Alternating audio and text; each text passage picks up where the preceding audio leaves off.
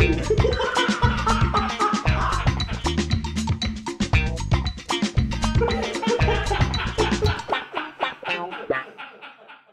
2:30 in the morning! That's how you know we're trying to do right by you this December.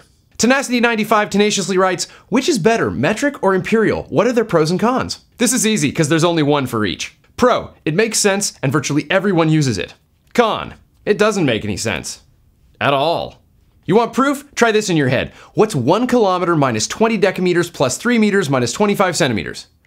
Tick tock, tick tock. It's easy. It's 802.75 meters. That's what it is. All right, now what about a mile minus 10 yards plus 2 feet minus an inch and a half? Tick tock, tick tock. You don't have any idea, and I don't either. Let's see, that's 1,750 yards plus 2 feet. I should be doing this in feet. And I didn't even use any obscure measurements like furlongs or fathoms. In case you're wondering, the answer is 5,251 feet, 10½ inches. I'm not a show-off. I had to work for it.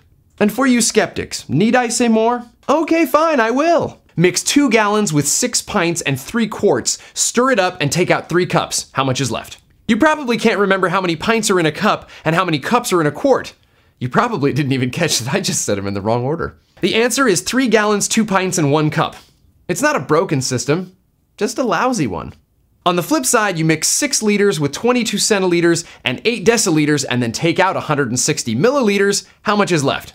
1,001 times up. It's 6.86 liters. Okay, rewind. It's all arbitrary.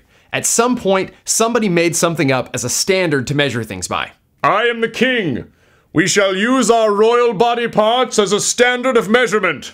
Metric is so much better.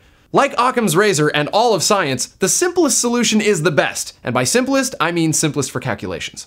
Look, since it's all arbitrary anyway, I don't care what you call it. You can still say yard, even when it's a meter, and use horsepower for whatever that is. Just please make it divisible by 10, not by 4 or 12 or 3 or 6 or 16, depending on what we're talking about. It just makes it easier. It's 3 o'clock in the morning. I'm not gonna try and be funny.